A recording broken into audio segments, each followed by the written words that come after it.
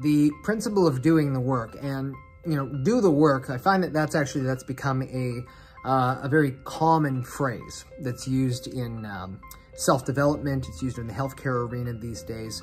And I sometimes have to ask that question when you say do the work. What does that mean? What does that mean?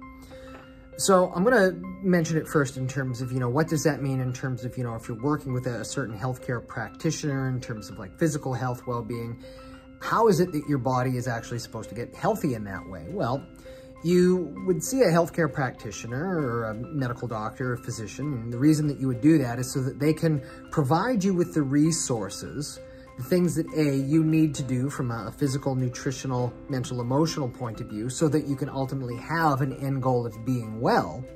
Not unlike how a coach will hopefully give their players a winning team strategy, but push comes to shove at the end of the day, it is the player who has to be able to play the game. Now, if of course, if the coach, if the doctor is not providing a winning strategy, doesn't matter how talented the individual is, they're just going to be spinning their wheel. So it's always important, you know, when working with the right kind of person, that you do identify what's going on in your body. Is there interference to its normal ability to express health? And if so, how do you resolve that so that all of that good stuff can ultimately work? But on the other side of that, what does it actually mean? Well, one of the first things that it means is it means that you have to develop ultimately a sense of independence. So my own self, when I'm working with my clients, I do not want to ever create a sense of dependency where I can, you know, keep doing this for them forever and a day, but they never actually become more resilient. They never become stronger on their own.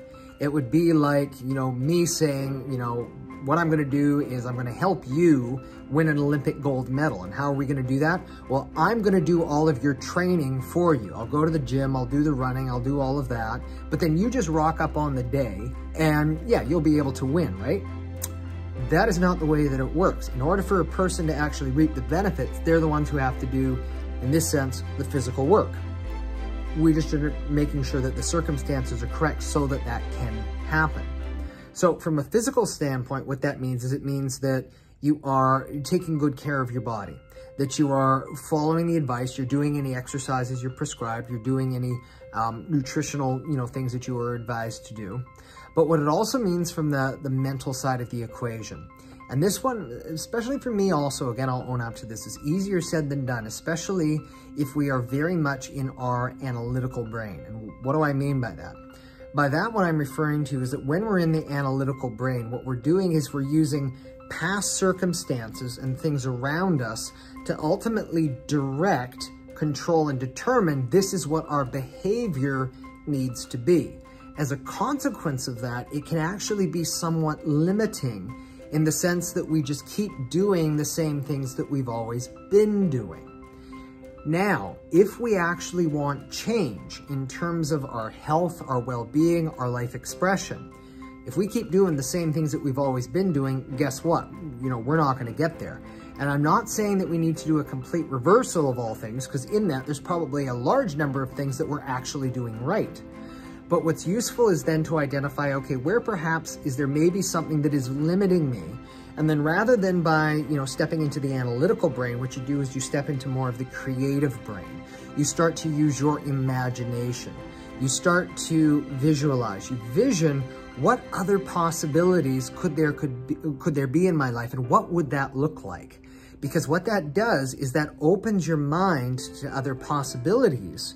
And when presented then in that space with an opportunity for change, and again, change, you know, can be a very scary thing. And sometimes, you know, we do have to weigh up a number of different factors there. But when we do something different, even if very small, it invites and opens the possibility for other things to start to manifest in our lives. And as that relates then to health, as that then also relates to, you know, doing the work. When it comes to doing the work from the mental side of the equation, that's what we are referring to. We're referring to the ability to step outside of the normal, I need to control, I need to analyze everything, to I'm just simply opening my mind up to additional possibility, to creativity, to quietness, all of these other things, so that we may actually be open to receive and then act and make whatever changes would be necessary thereafter. A lot of moving pieces certainly with that, and by any stretch of the imagination, not one to master, but also very, very important one. Not just if we're ever trying to solve an individual health issue, but really so that we can become more well-rounded individuals who are able to experience health and life in all of its true and proper dynamic.